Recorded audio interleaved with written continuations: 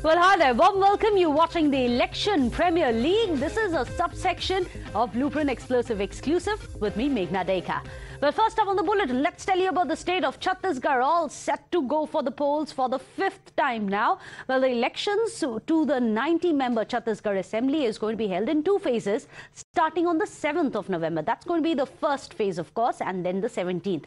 Chief Minister Bhupesh Baghel, confident of another term. The BJP is leaving no stone unturned, however, to snatch the state from the Congress away. Now, the BJP has deployed its top guns for this. Congress has made an array of poll promises ahead of the polls. They vary from free education to certain beneficiaries to subsidies in various schemes.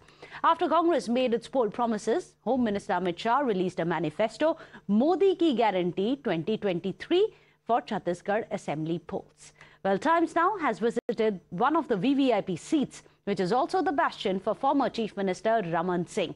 Raman Singh, remember, has retained the seat for the past 3 terms and is confident now of another win. Listen in. Sir, सबसे पहले तो ये है, बड़ा सवाल है और गंभीर सवाल भी है कि पिछली बार आप बहुत अच्छे से परफॉर्मेंस नहीं रहा था, ध्वस्त हो गई थी बीजेपी पूरी तरह से।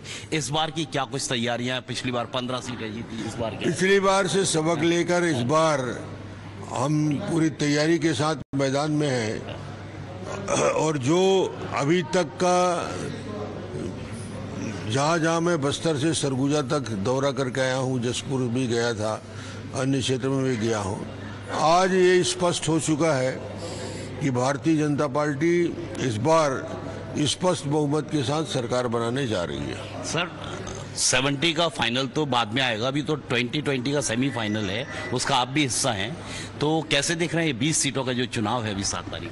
12 और 20 राजनांदगांव के 8 लोकसभा की 8 विधानसभा और बस्तर के 20 विधानसभा में स्पष्ट रूप से मुझे लग रहा है कि 14 से 15 सीट भारतीय जनता पार्टी की आ रही है। सर, ऐसा क्या मतलब कौन से ऐसे मुद्दे हैं कि जनता का मन बदलेगा? पिछली बार इतना वास्ट मार्जिन से आपको हार देखनी पड़ी थी, क्या कुछ ऐसे नए मुद्दे पैदा हो गए कि लोगों का मन बदलेगा, कांग्रेस से शिफ्ट होगा बीजेपी की तरफ? मुद्दे नए नहीं हैं, मुद्दे कांग्रेस ने ही पैदा किए हैं, कांग्रेस के द्वारा ही दिए गए मुद्दे। पहला, जन घोषणा पत्र के किए गए वादे का क्रियान्वयन करने में असफल रही है कांग्रेस सरकार। दूसरा, विकास को पूरी तरीके से 5 साल में ठप कर दिया है। और तीसरा, करप्शन, 15,000 करोड़ से ज़्यादा का घोटाला इस सरकार ने किया, वो चाहे कोयले पे हो, चाहे शराब पे हो, चाहे पीडीएस की चावल पे घोटाला हो, या अन्य मामलों में लेकर पीएससी की भर्ती में भी पैसे का लेन देन हो रहा है। शराब की बात की, कांग्रेस ने शराबबंदी का वादा किया था घोषणा पत्र में लिखकर, शपथ भी ली थी शायद गंगा जली उठाकर, तो ये आपको लगता है कि छत्तीसगढ़ में नशाबंदी कम से कम एक ऐसा मुद्दा है जिस पर बीजेपी को सोचना चाहिए कुछ मायने का? जन घोषणा पत्र में उन्होंने वादा किया था और वादा के अनुसार काम नहीं किया, इसलिए महिलाओं में खासतौर से बहुत आक्रोश है। अच्छा, सामाजिक सामंजस्य की बात की जाए, पिछले दिनों हम लोगों ने रिपोर्ट किया था, नारायणपुर साइड गए हुए थे और कई चर्च वगैरह तोड़े गए, क्लैश था, तो ये नक्सलवाद जो समस्या है, इनसे निपटने की कोई ऐसी नीति जिससे लोग भरोसा जताए? निश्चित रूप से भारतीय जनता पार्टी ने 15 साल में नक्सली हिंसा पर अंकुश लगाया था और ये 5 साल में कांग्रेस पार्टी की नीतियों की वजह से नक्सलवाद बढ़ा है। भारतीय जनता पार्टी की सरकार आएगी, नक्सलियों पे पूरे अंकुश लगाने की कार्रवाई होगी। Well, Congress, in its bid to secure victory, meanwhile, in Chhattisgarh, has fielded Girish Devangan, who is a new face in the political arena, with hopes of appealing to the rural population and leveraging the perceived achievements of the Bhupesh Baghel government to sway the voters in their favor. Listen in to what the candidate has to say. अभी doctor Raman Singh से हमने बात की, उन्होंने कहा हम record मतों से जीतेंगे। जनता से भी बात की, कई लोगों ने बोला कि आप चुनाव जीत रहे हैं, तो ऐसा नहीं है, जनता में आवाज आपको लेकर भी है। हर कोई अपना दावा करता है, रमन सिंह बोल रहे हैं वो रिकॉर्ड मतों से जीतेंगे, क्या कहेंगे आप?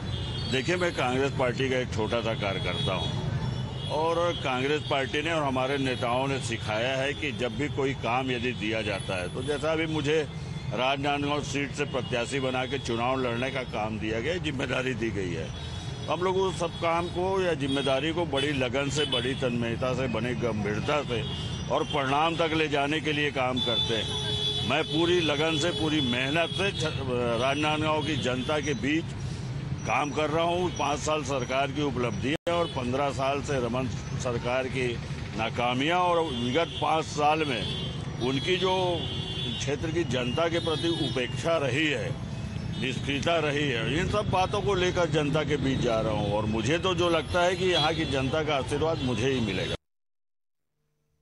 Meanwhile, Chief Minister Bhupesh Baghel is holding a series of road shows and election rallies and is confident of a second term. In fact, he has also rubbished the corruption allegations which have been leveled by him by the BJP. Sir, how is the Josh? जबरदस्त उत्साह है। देखिए, राजनांदगांव है, ये रमन सिंह यहाँ से चुन के मुख्यमंत्री बने, लेकिन उनके खिलाफ जबरदस्त वातावरण और यहाँ के लोगों ने ठाना है कि गिरीश देवांगन जो कांग्रेस प्रत्याशी हैं उसको जिताना है। प्रदेश भर में कोई मुकाबला है या पिछली बार जैसा ही बड़ा शानदार प्रदर्शन जो रहा था एक तरफा? उससे भी ज्यादा प्रदर्शन होगा। पहले चरण में हम 17 सीट जीते थे, इस समय 20 के 20 जीते। अच्छा, आपकी सीट पर देख रहे हैं हम के बाद मुकाबला और अजीत सिंह के उनके बेटे उतर गए, कोई फर्क नहीं पड़ता। कितना मार्जिन रहेगा जीत का इस बार? पिछले समय 27,000 से जीते थे, उसी दुगुना और जीते। सर, एक सवाल और है कि आपने अभी सीआरपीएफ पे सवाल उठाए थे कि ये एक्स्ट्रा डिप्लॉयमेंट क्यों कर रहे हैं छत्तीसगढ़ में, और पैसे का भी वो हार के कारण से मतलब किसी सीमा तक जा सकती भारतीय जनता पार्टी, इसका उदाहरण है। क्या बेजा इस्तेमाल किया जा रहा है सरकारी मशीनरी का? गलत सरकारी मतलब इसका दुरुपयोग कर रहे हैं। आज भी एक स्पेशल प्लेन आई जिसमें ईडी और सीआरपीएफ के लोग बक्सा लेकर उतरे हैं। कोई सस्पिशियस था सर? तो इसलिए निर्वाचन आयोग से हम कह रहे हैं कि उसकी जांच करें, चेक करें। रमन सिंह कह रहा है भ्रष्टाचार बड़ा मुद्दा है इस बार। तो रमन सिंह से बड़ा भ्रष्टाचारी कौन है? So clearly the war of words continues. In fact, to get a sense of the ground situation on the VVIP seat of Rajnandgaon, let's take a look at this Times Now report. So right now we are reporting from one of the constituencies there in Chhattisgarh, which is the VVIP constituency, from where former CM of Chhattisgarh Raman Singh is the candidate against Girish Devangan. And we also had words with Raman Singh, who was claiming that in this election he will ensure the record victory against Devangan. So this is what we just try to get the reality, ground reality of this constituency, and these are the voters who will vote on 7th, and Chhattisgarh is the only state out of 5 where elections are in 2 phases. So after a week election there in Chhattisgarh, Raman Singh will be fighting election. In fact, we have these voters. We just try to ask them, try to find the ground report. In fact, आप ये बताइए, पहले तो अपना नाम बता दीजिए क्या है? प्रिंस जैन, यहीं टेढ़ेसरा छत्तीसगढ़ से। अच्छा प्रिंस, ये बताओ कि रमन सिंह के खिलाफ खड़े हुए हैं गिरीश देवांगन, कोई टक्कर है दोनों के बीच में? लग रहा है आपको कि टक्कर है, बहुत अच्छा टक्कर है। अच्छा, दोनों के बीच काफी अच्छा टक्कर है। अच्छा, तो मार्जिन नेट टू नेट रहेगा? एक तो ऐसा तो नहीं वो बड़े आदमी है, बड़ा नाम है रमन सिंह, तो एक तरफ जीत जाए? नहीं, ऐसा कुछ नहीं है। मुकाबला तो कड़ा है, दोनों के बीच काफी कड़ा मुकाबला है। अच्छा, और प्रदेश में कैसा लग रहा है आपको? देखिए, प्रदेश में तो अब जैसे देखते हैं सुनते हैं तो एक बार काका की वापसी है। अच्छा, ऐसा जो है बोलते हैं, काका की वापसी है। सही है। चलिए, आप ये बताइए साहब, आपको लगता है रमन सिंह और जो उनके खिलाफ खड़े हुए हैं उनके बीच कोई मुकाबला है, या रमन सिंह एक तरफा जीत जाएंगे? नहीं, टक्कर है, एकदम बराबर टक्कर है। तो आप हम तो रमन सिंह जीत रहे हैं, डंके की चोट पे बोल रहा हूँ। 100% है, जीत तो जाएंगे। चलो, आप कह रहे हैं जो सब लोग मतलब वो बात कर रहे हैं जिस तरह से, वो खुद कह रहे हैं कि मैं रिकॉर्ड मतों से जीतूंगा, तो रिकॉर्ड मतों बिल्कुल जीत पाएंगे। अच्छा, गिरीश देवांगन का कोई जोड़ नहीं है रमन सिंह के आगे। अच्छा। भैया, आप लोग युवा हो, आप लोग ये बताइए कि गिरीश देवांगन जो कैंडिडेट है रमन सिंह के खिलाफ, वो उनके बराबरी में हैं, कुछ टक्कर दे पाएंगे या फिर एक तरफा जीत होगी? देखिए, रमन का ये गढ़ है, तो रमन ही इस बार भी आ सकते हैं, ऐसा है। रमन सिंह का गढ़, अगर कांग्रेस का लहर चलेगा तो कांग्रेस का जो गिरीश देवांगन जी हैं वो भी जीत सकते हैं। अच्छा, और दूसरा, आप युवा हैं, आपको लगता है कि सरकारों ने कुछ ऐसा किया है आप लोगों के लिए कि आपके क्या मुद्दे हैं जिनको लेके आप लोग वोट करना चाहेंगे? अभी तो वही जो मेन मुद्दा रहता है, बेरोजगारी, गरीबी। अच्छा, वही सब। तो आप चाहते हैं कि बेरोजगारी और गरीबी, इन सब चीजों पे काम हो? हाँ, काम होना चाहिए, मतलब वेलफेयर स्टेट के लिए काम होना चाहिए। अच्छा, तो आपके क्षेत्र में कुछ काम हुआ है जो आपका राजनांदगांव है नहीं, काम मेरे कुछ नहीं दिखा। विकास का कोई काम कुछ नहीं हुआ यहाँ तो। शिक्षा ही कुछ नहीं है। पूरे बच्चे यहाँ टेढ़े सर में पढ़ रहे हैं, आधे से ज्यादा लोग तो पूरे फेल हो गए हैं। शिक्षा ये भूपेश बघेल की सरकार कर क्या रही है? खुद जो विधायक हैं रमन सिंह, वो क्या कर रहे हैं? दोनों सरकार का वही हाल है। कोई भी नेता आता है शिक्षा पे कोई ध्यान नहीं देता, सब अपने पैसा कमाने पे ध्यान देते हैं। नहीं तो रेवड़ियां बांटते हैं, वो क्या चीज है कि भाई गरीबों को रेवड़ियां बांट देते हैं विकास के नाम पे? नहीं, विकास कुछ नहीं हो रहा है। विकास कुछ नहीं हुआ है। यहाँ मेरा खुद के बच्चे लोग यहाँ पूरा फेल हो गए हैं। इतने पढ़ने वाले बच्चे इतने कमजोर हो गए हैं सरकारी में। आपको लगता है ये बात तो सही है कि दोनों पार्टियां सिर्फ अपना उल्लू सीधा कर रही हैं? हाँ, दोनों पार्टी वैसी है। लगता नहीं है ही, दोनों पार्टी वैसी है। शिक्षा, स्वास्थ्य, विकास कुछ है? कुछ नहीं है। अच्छा। बस चुनाव माहौल के समय आते हैं, ये करेंगे वो करेंगे करके और लुभा के चले जाते हैं, कुछ करते तो नहीं है। ये नाराजगी एक्चुअली सभी लोगों को आज के परिदृश्य की ये तस्वीर है राजनांदगांव की, अगर बात की जाए कि यहाँ का वोटर जो है वो कुछ डिसाइड करके मन में बैठा है नहीं बैठा है, ये तो इतर की बात है। नाराजगी बहुत ज्यादा है कि भूपेश सरकार से भी नाराजगी है, रमन सिंह जो यहाँ से विधायक है उनको लेकर भी नाराजगी है कि विकास के नाम पर कुछ नहीं किया गया है। ये बड़ी नाराजगी है। विकास के नाम पे कुछ नहीं किया गया है is what one of the people in poll bound Chhattisgarh has said. But what really are the challenges, which is why we have broken it down for you. Let's start with which are the biggest challenges which are going to be faced by the Congress. First, you have the fact that it is anti-incumbency. It is his first go, of course, but now you have Bhupesh Baghel emerging as a new regional satrap. For the BJP, one of the biggest challenges is going to be the fact that there is no declared chief minister face. Raman Singh, who was the former chief minister, has not been projected as the CM face. The second challenge for the Congress party is the alleged corruption, something that has been capitalized by the BJP time and again, saying that this is a corruption and commission की सरकार. On the other hand, for the BJP, the strong regional leader in Baghel is something which is a challenge. The fact that they'll have to overcome it, and also that there is less booth level presence that they have. Of course, one of the only faces that they have is that of Raman Singh. On the other hand, for Bhupesh Baghel and the Congress party, coal mining, Mahadev scam, the liquor trade, of course, massive cash hauls have been made as well. Those are going to be some of the biggest challenges for them.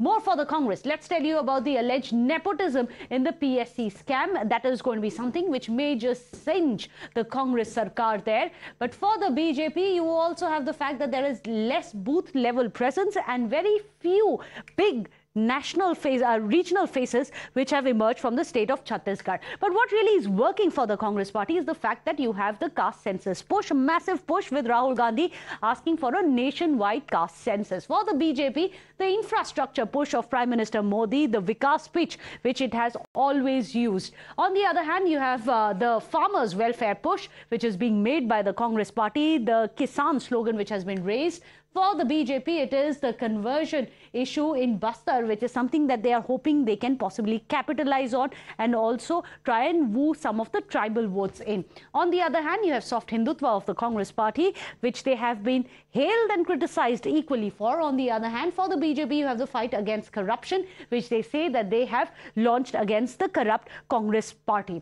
Baghel, of course, has been the regional pride, the big push that he has made, that of Chhattisgarh, the identity of Chhattisgarh for the first time being projected in a manner so that the people take pride in their own regional identity. After all, this is the fifth time that the state is going in for votes. And then you have the BJP's Modi factor, something that they bank on. And this is something that the BJP has always banked upon, the Modi factor. So which of these factors can really swing the votes? Well, it'll be interesting and a very tight contest to watch out for. Well, with that, we are going to be slipping into a short break. Don't go anywhere. We return in 2 minutes with more on the Election Premier League.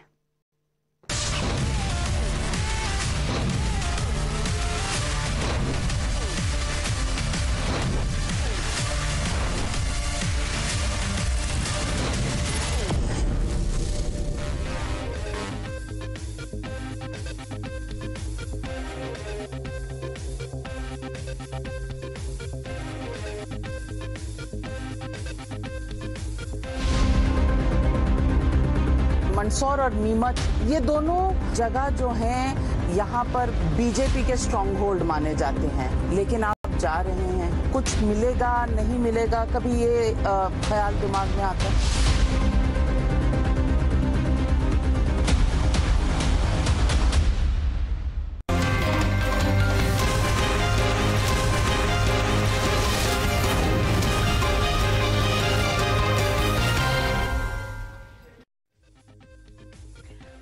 You're watching the Election Premier League. Now, viewers, the cash seizures in Chhattisgarh late last evening are not only opened a can of worms, but has sparked off a massive political showdown in the poll-bound state. On Thursday, the Enforcement Directorate seized wads of cash worth 4.92 crore rupees, and ED believes that the money has been brought in from UAE for election-related expenses. Interestingly, Amit Shah was in the poll-bound state today to launch BJP's election manifesto just hours after the massive cash seizure. Now, the Union Home Minister has launched an unsparing attack on the Congress government. He says that the alleged 5,000 crore rupee Mahadev app betting scam is just one of the many scams under the Congress government that has left Chief Minister Bhupesh Baghel sleepless. In response, the Congress has said that the pen drive exposes that corruption under the previous BJP government. In fact, just hours later, the Congress released videos on Twitter calling the BJP governments of the past over corruption and farmer distress. An unfazed Amit Shah, however, has dismissed the Congress's claims as fake. Bhupesh जी की प्रकृति है ऐसे, और ये तो मानना ही पड़ेगा, झूठा प्रचार करने में पूरे भारत में उनका कोई सानी नहीं है। गलत सीडी बनाना, फर्जी सीडी बनाना, फर्जी पेन ड्राइव बनाना, फर्जी अखबार में समाचार प्लांट करना, इसमें इनको सिद्धता है। एक वातावरण बनाकर उन्होंने 5 साल के लिए सत्ता ली, और ये 5 साल में क्या हुआ? 2000 करोड़ का शराब घोटाला हुआ, 540 करोड़ का कोयले के परिवहन का घोटाला हुआ, 5000 करोड़ का अभी तो शुरुआती जांच है महादेव ऐप का घोटाला, जिनके कारण उनकी नींद उड़ी हुई है, पब्लिक सर्विस कमीशन का घोटाला हुआ। फिर भी इनको जरा भी शर्म नहीं आती है, और बड़े धड़ल्ले से विश्वास के साथ कहते हैं कि हमने विकास के काम किए हैं।